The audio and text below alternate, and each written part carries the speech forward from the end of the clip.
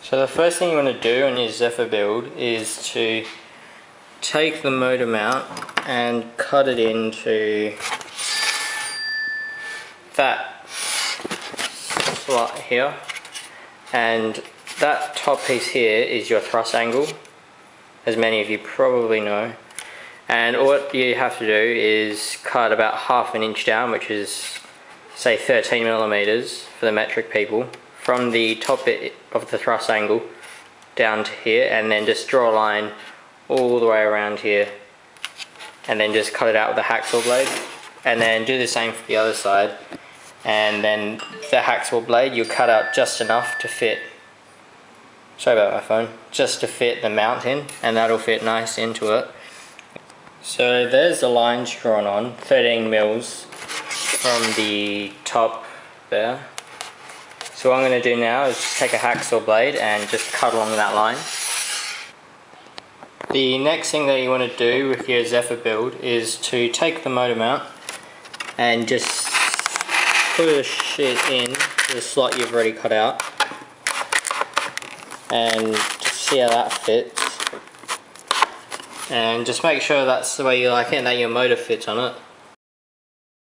Best to glue the two wing halves together. I'm not too sure what glue you're supposed to use, but I'm probably just going to use hot glue, as they don't need to be super strong because they've got the carbon spar that'll run all the way down there, and same with the other side.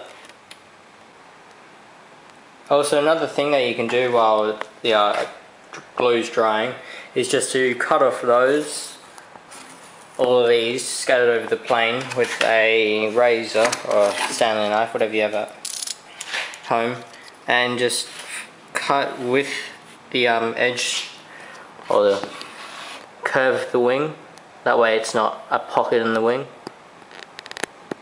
And then once you've cut out all of those, just sand the wing down, trying to get rid of all of those. So this is what the plane will look like after you've cut off all of those little things and sanded it down.